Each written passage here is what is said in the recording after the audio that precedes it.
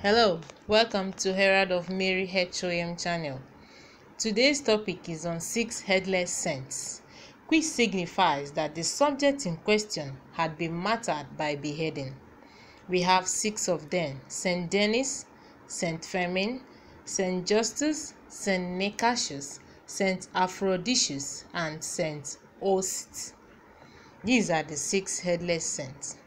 Saint Denis, after being decapitated, Saint Denis picked it up and walked several miles. Some sources say 4 miles, others 6 miles, preaching a sermon the entire way.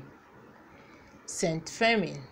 Saint Firmin was a 4th century missionary who became the first bishop of Amiens and the patron saint of that city.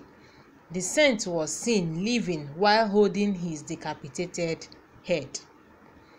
Saint Justus. He was 9 years old when his head was cut off for being a Christian in 3rd century France. Saint Nicasius.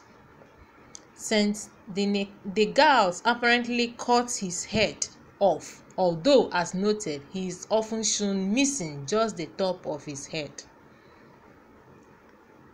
Saint Aphrodisius. His head was kicked into a well, but the water gushed out and the decapitated Aphrodisius picked up his own head and carried it through the city. Saint Osity.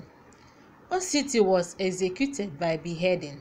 Where she fell, a spring issued forth from the ground.